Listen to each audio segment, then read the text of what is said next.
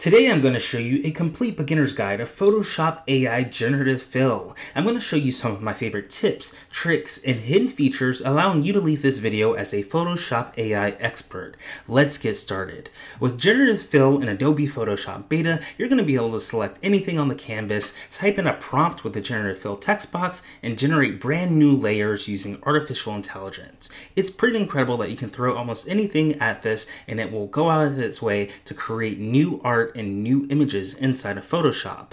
In order to get access to this, you will need access to Adobe Creative Cloud, so you'll need a free trial or paid membership, and then you'll need to download the Creative Cloud app inside of the Adobe Cloud Suite here.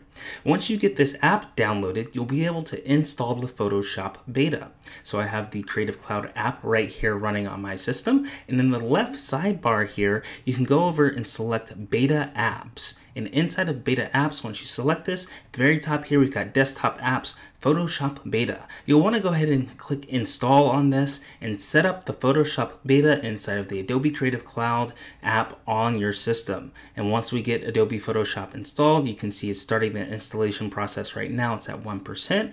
Once it gets all the way to 100, you'll be able to fully set up Adobe Photoshop Beta and access the Generative Fill feature inside of Photoshop, which uses artificial intelligence to create art for you. And it's really incredible. Be sure to check out AppFind.ai for all the best AI tools. Use the link in the description below, AppFind.ai, to check out all the best AI tools. Now we have Adobe Photoshop Beta open on this computer, and here we've got a few images, and with the Generative Fill we get this brand new box at the very bottom. We can select the lasso tool here and go ahead and draw where we want to create AI part images, and then select Generative Fill, and then a little new prompt comes up. And for us to be able to use this technology, we'll need to agree that we are 18 years or older and accept the user guidelines. We'll click agree, and then it asks us, what would you like to generate? So we can just say clouds and then press the generate button. And here the AI begins to start thinking, and we know this is a shot of some sunflowers in a field here, and it created a heart of clouds in the top there. They've got different iterations here that we can check out the variation. We've got a cloud there that's not a heart, and then we've got a heart cloud that's black. So this cloud on version number 2 here looks the best. We can give that a thumbs up, and we can come here, regenerate all of these responses if we want to, see if we can get some better ideas. And we'll see what else the Generative Fill options provide us. So they come out with various different variations. Here they've came out with 3 more for clouds. We can use the arrow here to select them and then move on to the best one. So we've got a total of three options created on each version once we entered the prompt here, clouds. And I like this one, version 5. You can see all the different variations right here on the right. You can select them manually and then pick which one you like. You can see that it creates a generative layer in the bottom, and we can turn this layer off and on. It doesn't actually alter the image itself. It just adds on top with a brand new layer. So you can see me turning that layer off and on. We can come over here and we can draw something else again. We can type in a Generative Fill prompt like a plane and see what happens there, and click generate. So we've got a cloud in this brand new prompt, and then we can enter the prompt for this lovely plane and see it generate a plane just like that in the sky using artificial intelligence. It created 3 variations here, and you'll notice that the generative layer 2 is now added on, so it does not alter the original image. I can turn this layer off, I can turn it back on. I can swipe through all the different variations of planes, and I can see they've got 3 different variations here. I like the 3rd option. And we can come over here, regenerate some more options for the plane, and see we'll have a total of 6 variations that we can choose from. And all you have to do is just click on the Generative Fill prompt and type in whatever you'd like. We can see some different iterations here of the plane just like this. And then whichever one we like the best we can keep. And it's really neat that you can create artificial intelligent images right here using AI. all you have to do is just select. So you can also have AI detect what should be there by leaving the field blank here. So we're not going to put anything in the field, and it's just going to use AI to determine what should fit there best. And we can come here and see what that looks like. So it uses the current generative fill prompts that we've provided, and then also below, and it's come out to figure out that nothing should be there. That looks great with nothing. It created us three options of the very same cloud that we got. I wonder if we try that again down here, maybe select a larger selection here. I'm going to select this whole sunflower and see what it can do with that whole sunflower. We're going to click Generative Fill, and then it's going to ask us what we'd like to generate, and I'm going to press the Generate button without typing in anything, and I'm going to have it use AI to figure out what it should do with that sunflower, if it should add another one or redesign it completely. So it thinks, it processes. We saw in the first prompt where we did this, so it modified it a little bit and made it a little taller, a little thinner, and cut off a lot of flower petals there. Today's sponsor is Gear's 3-in-1 wireless charger that lets you charge your AirPods, your Apple Watch, and your iPhone all at once, just like that. Has a nice sleek design for your desk or your nightstand, and it charges all three of your devices, your AirPods, your Apple Watch, and your iPhone all at the same time. Click the link in the description to purchase your 3-in-1 Gear charger, and you can get it set up charging your Apple Watch, your AirPods, and your iPhone all at the same time, just like that. And it sits really nicely on your desk or your nightstand. You can get it in a black version or white version, and it's really cool. You just slide on your Apple Watch just like that. You put your AirPods at the very bottom, and your phone wirelessly attaches just like that using MagSafe technology, and it looks super sleek and really nice on your nightstand. So check it out. Use the link in the description to get your 3-in-1 wireless charger today from Gear. So depending on what type of photo you get, sometimes you get really great results, sometimes you don't. We can check out the other variations here where it morphs the sunflower into something completely different. So depending on what type of image you have, you can get very different results. We can take a look at another image here. We've got an image of someone underwater here. We can use the lasso tool to select something underwater and then click Generative Fill, and we can type in a shark. And that's probably a terrible idea. You don't want to be swimming next to a shark, but we'll see what the AI comes up with, and we'll be able to create different iterations of this inside of this image.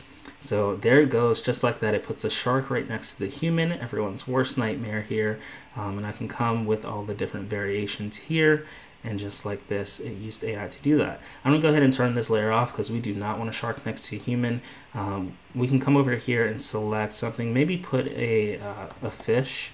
If we put Generative Fill and type in fish, that's more suitable, more friendly rather than having a shark.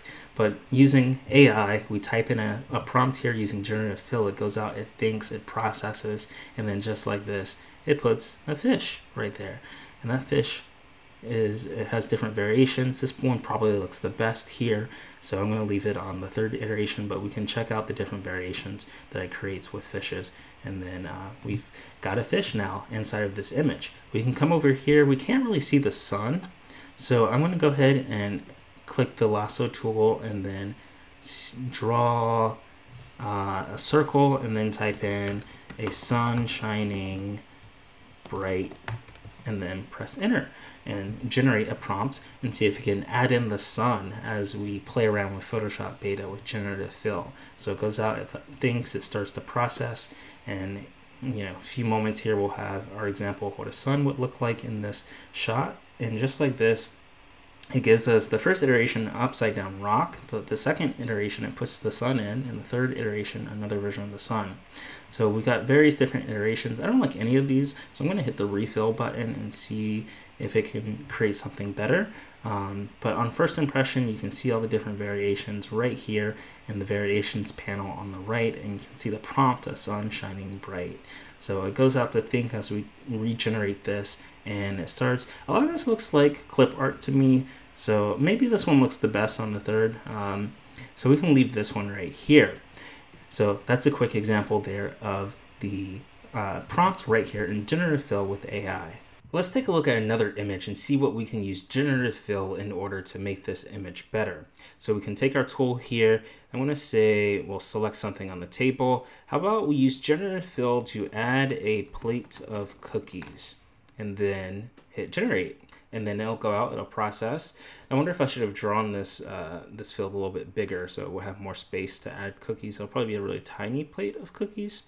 But we see right now we've got a dinner table, it's set, there's nothing on the dinner table. And here, it just like that, used artificial intelligence to add a plate of cookies. And it looks incredible. We've got some cookies there. They've got different variations. Let's check out variation number 2.